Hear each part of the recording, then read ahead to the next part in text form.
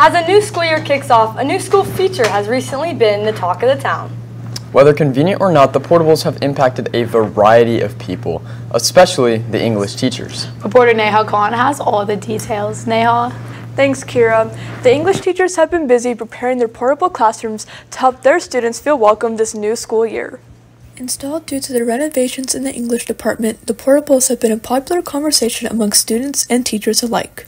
Whether it's a decrease in parking spots, being able to collaborate more easily with other teachers, or worries about getting to class on time, the CPHS community all has their own opinion.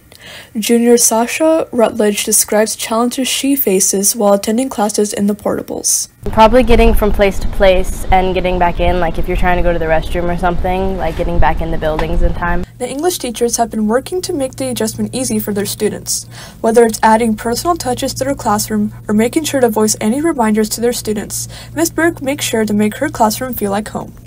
It's just trying to make it feel as much like the original classroom as possible.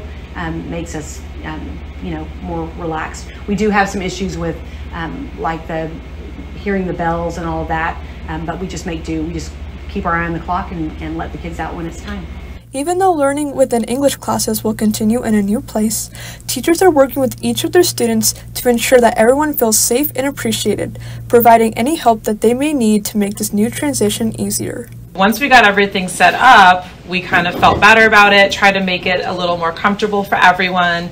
And then my AC is like a little hit or miss, so that's been like the main thing. And then, the bathroom situation, but we've all been making it work, and otherwise it's been going really well. With their efforts, the teachers continue to help the students thrive in their new environment. With CPHS News reporting for the Wolfcast, I'm Neha Khan. Thank you, Neha.